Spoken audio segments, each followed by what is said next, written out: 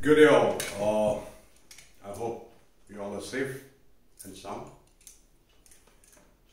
The last where we had stopped the lecture was regarding the interaction of the ships in a narrow channel. So we will continue with that.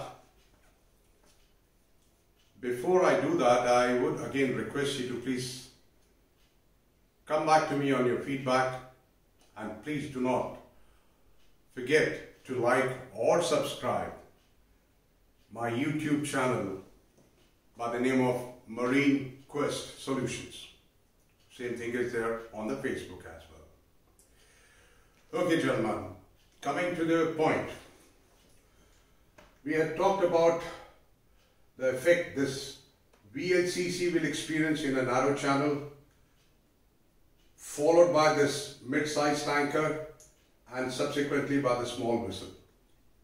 What we had discussed in the last lecture, that because of the bigger underwater volume of displacement of this vessel, these two vessels will experience a kind of a virtual drag towards the bigger vessel. And it is also subject to the depth of the water, the width, the squat, what we discussed earlier. Also, the governing factor is the speed. The speed of transit of these three vessels. More the speed, more the effect of squat, and more the effect of cushioning and banking. Why? Because the water capacity in the channel is limited or restricted. The water to fill up the void will take some time, and because of that, the vacuum will be created. Now we'll see how does that work. On this particular vessel, which we said it's a VLCC, the vessel number 1. On the forward part, we see a big separation because this is a high pressure area. And on the after part, the pressure is getting restricted, low pressure area. Because of this particular aspect, because it's a high pressure area, the vessel's bow gets pushed out from the bank towards the center of the channel or away from the bank. And conversely speaking, the stern will experience an opposite effect. The stern getting sucked into the channel. One is because of the gradient of the pressure, the difference in the pressure, differential pressure between the bow and the stern. And there is certain element of venturi effect which is also created, by virtue of which a suction effect takes place. So, this vessel will have a very tough time to steer her ship until such time she abides by two factors. One is reduce the speed. Number 2, as depicted over here, she will have to give a counter helm to port that will not only help us to go against the pressure but also keep the stern away from the bank of the river. Coming to those aspects, of course, we do also know the velocity, viscosity, density and the water pressure. These are the main ingredients of the squat and the hydrodynamics. What is happening in this particular case, the restricted water flow which is over here. Here the pressure is high, so the water pressure is high, so it's flowing faster. But it is getting constricted somewhere here. If I draw this something like what you can see, the blue line, as a kind of a pipeline, the pressure over here in this sector, in this segment is high, the pressure is low here, the suction is taking place, and because of which she is having a very tough time for steering. And because of that, the bow is getting pushed away from the bank and the stern is getting sucked towards the bank. And coming to these two vessels, the vessel number 3 will have a horrific time because of the virtual drawing her towards a bigger vessel because of the underwater volume of displacement.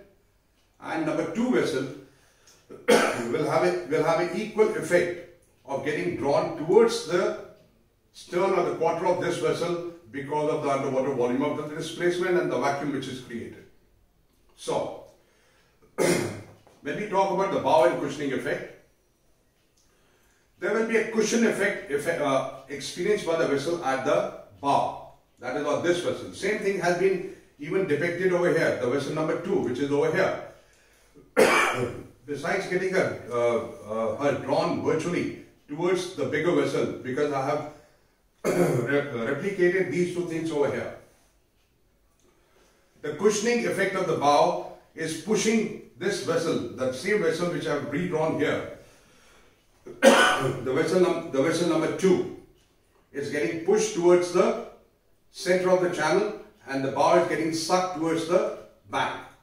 So, the bow cushioning effect has two components. One is because of the high pressure at the bow, followed by the low pressure, and then the kind of a venturi which is created over here.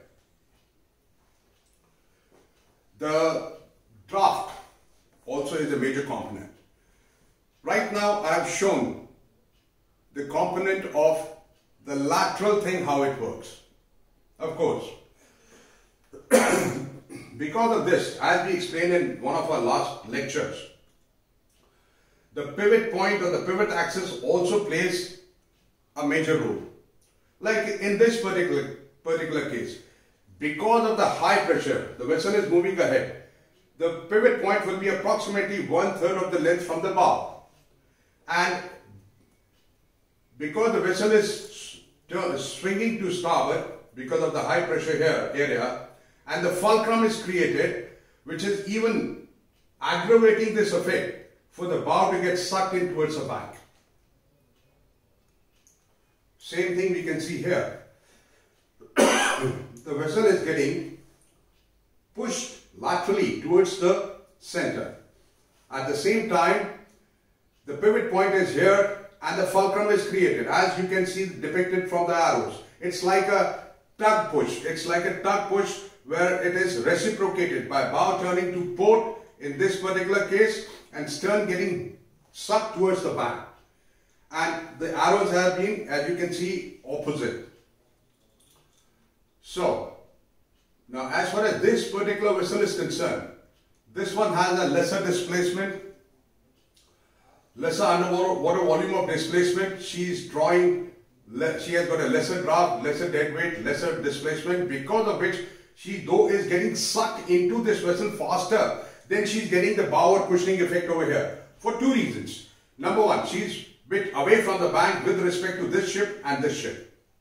So the water which is passing from here is of course the vacuum is created, but the restriction of the water, the constriction of the water is not much as compared to the constriction or the restriction of the water what can be cited in these two particular cases. Therefore, when we talk about the bow and cushioning effect, the main thing is if the vessel is close to the bank of the channel, subject to her draft, subject to her underwater volume of displacement, she will encounter equal amount of effect which is going to be directly proportional to the draft, to the UKC and the speed, and also what we discussed in our previous lectures. This being a tanker, the block coefficient of this vessel is going to be more than 0.7, by virtue of which she is tipping towards the bow. And because she is tipping towards the bow, there is an external force which is created because of the change in the underwater volume of displacement, and there will be a virtual change of buoyancy as well, because the center of gravity is constant and same. But because the vessel is tipping by the bow due to the squat effect, there will be a virtual change of the center of buoyancy, because of which she'll get a double whammy kind of effect.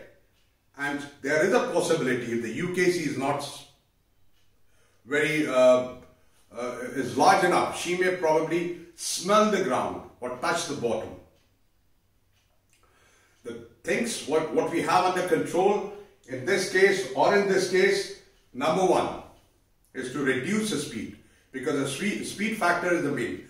Once the speed is reduced and the helm is given towards the bank, like in this case, the helm has to be given to the port to pull the stern out. In this case, the helm has to be given to the starboard to pull the bank out. Coming to a conclusion, the thing is, reduce the speed, give the helm towards the bank so that you do not sit on the bank or run aground. At the same time, talking about the UKC, what you may have, because once you reduce the speed, the UKC automatically starts increasing gradually. And if it is not done, you will experience a sudden shear, the vessel yawing, vibrations, all because of the suction effect which is taking place. I stop over here. Before that, I'll revise the subject. In the restricted water, what happens? The restriction of flow of the water at the bank, which we have seen here, the velocity increases and the pressure reduces. The velocity increases over here, the pressure reduces. Here the pressure is high. The pressure is high, velocity is high. Here the pressure reduces, the velocity increases, and eventually effect takes place. Same time, what we experience is drop of water level at the bank. Because of these effects, the drop of water level at the bank takes place due to the suction effect, due to the draft and the void created by the underwater volume of displacement of the vessel.